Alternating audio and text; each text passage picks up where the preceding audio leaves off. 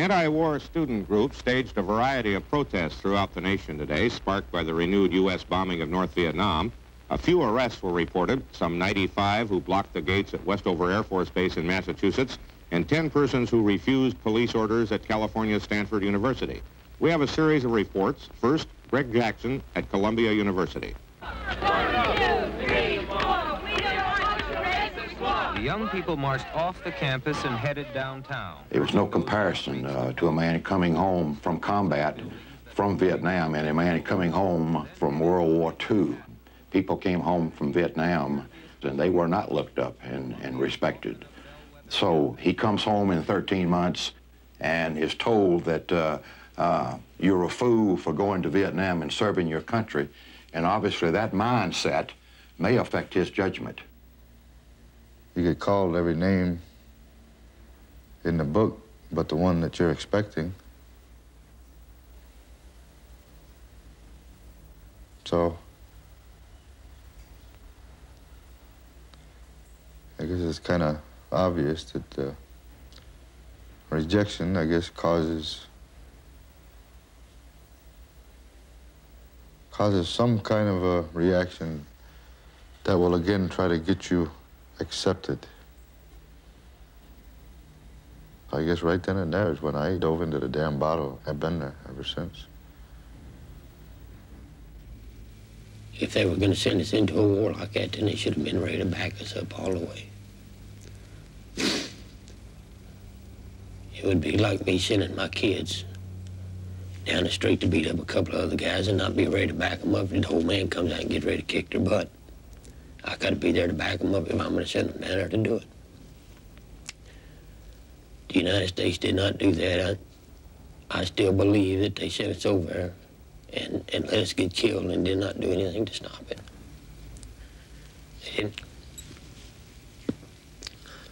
They didn't do anything to help us. Day in and day out, there was guys getting killed when we could have put a stop to it, and they never did.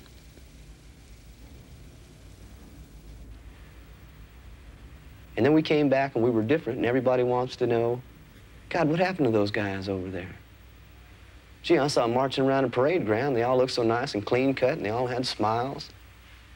And then you come back and you're not smiling anymore. We did what we had to do. And people wanted us to be ashamed of what it made us. You're 18 years old and you're wearing somebody's brains around on your shirt because they got their head blown off right next to you. And that's not supposed to affect you. I can never understand that. What would scare me is if we were to send a group of 18-year-olds 12,000 miles away and subject them to a year of that obscenity and have them not be affected. That's what would frighten me. With the release of the last American prisoners by North Vietnam today, the final contingent of U.S. troops in South Vietnam boarded planes and flew out of Saigon. The American commander, General Requiem, spoke at the departure ceremony covered by ABC's Charles Burke. You can hold your heads high for having been a part of this selfless effort and for the peace with honor that has been achieved. According to a Veterans Administration study, half of the Vietnam combat veterans suffer from what psychiatrists call post-traumatic stress disorder. Many vets complain of alienation, rage, or guilt. Some succumb to suicidal thoughts. 8 to 10 years after coming home, almost 800,000 men are still fighting the Vietnam War. Several times Skip sort of came to pieces in front of me and would open up and talk a lot. I suppose one of the first times was right after my daughter was killed, and I was so upset, and he was upset for me, and he started to break down. He broke down because of my daughter's death. What he poured out was about the war, and how he felt about death, how he felt about the children in Nam being killed. These were things that he had never talked about. Perhaps part of his responsibility in the children dying in Nam.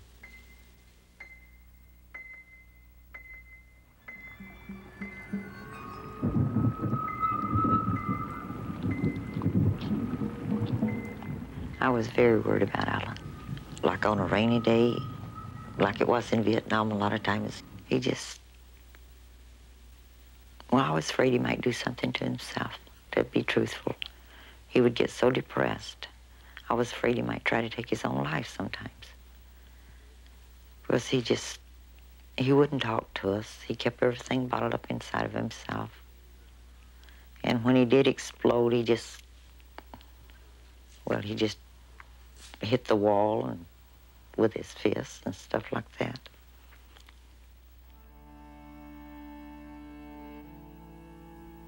I was doing a lot of speed. I was drinking all the time. And I wanted the whole world to just leave me alone. I had my mind made up that there was nothing else left to lose. That there wasn't any other way to go but just down. And that nobody was going to miss you anyway. I went home one night and the decision was to kill myself with a gun, which I suppose was fitting. I came home one night and he had a suicide note pinned to his bedroom door. And he had a loaded shotgun in there. And I didn't quite know how to handle it, so I went in and I took the shotgun and I says, "You're going to have to use something a little less noisy because I'm going to bed now." And an hour or so later, he came into my room and he's sit down next to my bed and he says, "Thank you." And that's all he said. He got up and he went back to bed and he slept the rest of the night as far as I know.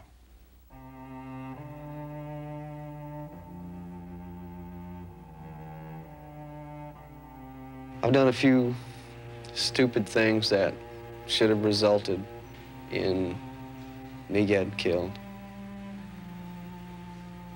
And that's what happened in Morgan City. I pulled a gun on a guy who was apt to blow my brains out. And when he didn't, the whole thing, the experiment just didn't work.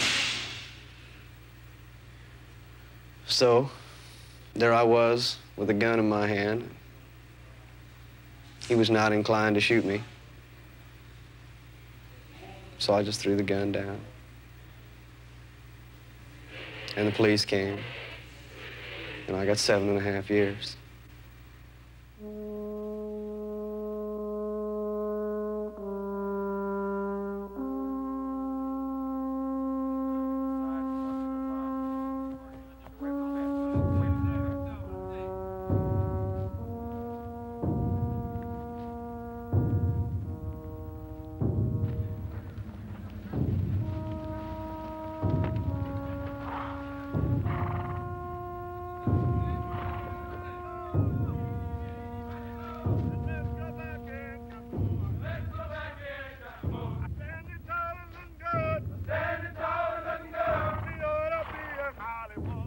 It seemed somehow like it was some kind of equation. How many human lives equals a human life? How many of your buddies equals one Vietnamese? You get so used to just killing people. At the time, it was so easy. You know, emotions run real high. And you stop viewing those people as people. You're Americans, they're gooks. That wraps it. And then after that all takes place, and you find that all people are people. All mothers have sons. That all people have dreams. And you stop and think about the sons and those dreams that aren't going to be anymore. Not just the people that you killed, but the lives that you killed.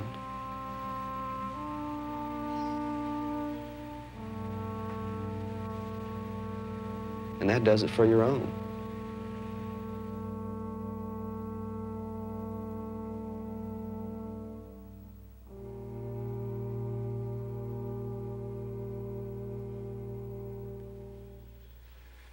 I'd have to tell Ace that at times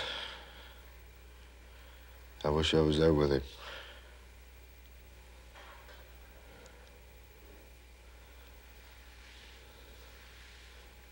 glad he didn't have to go through this.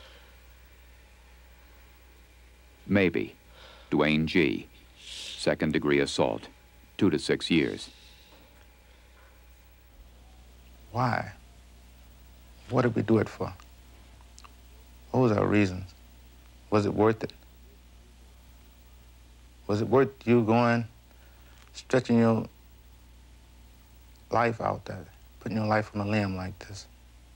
Was it worth me going out there, getting shot at, getting wounded, to try to save another man's life? What did we do it for? There was no reasons. I don't see any. But I wish I could see them. McAllister, James. Aggravated rape. Life. No parole. I consented to do this interview and hoping that they'll keep us the hell out of Central America. And if they don't, if they want to go ahead and go down there, let the guys that made the money off the last war go down there first to give us a chance to make it this time. They're sitting up Washington or wherever with their big money. And there's a lot of people made money off that war. There ain't no way it went 12, 15 years and somebody didn't make some money. So let the guys that made money off that one go down and fight this one, and we'll stay back here this time, and we'll sell the stuff to them. We'll send them the guns and the ammunition that they need. And we'll sit back and make the money off of it. And let them watch their friends die this time. Baker, Raymond. Forcible rape. 40 years. No parole. I mean, there's got to be something wrong somewhere. And the government's got to face this. And they got to do something about it instead of trying to cover up and pretend it don't exist. Guys that were over there that died, and they're saying, all right, it was a good game. You just walk back now, everything's fine. Everything's not fine no more. It's not fine. You got guys, they don't even know where the f they are. They don't know where they've been. They have no idea where they've been for 5, 10 years now. They're unsociable. They don't get along with people. They can't, their divorce rate for veterans is astronomical. It's not that maybe they don't love their families. It's that they can't even get close to them. Patterson, Kenneth A. Second-degree attempted murder, robbery. 10 to 25 years. And if anybody who wasn't there, if they can see this and learn just a little bit, that just because you had the Vietnam experience doesn't mean that you can never have other experiences, like to love somebody, to care about your fellow man, to be concerned about the state of the human race, then that'll make it worthwhile. All we want to do is come home.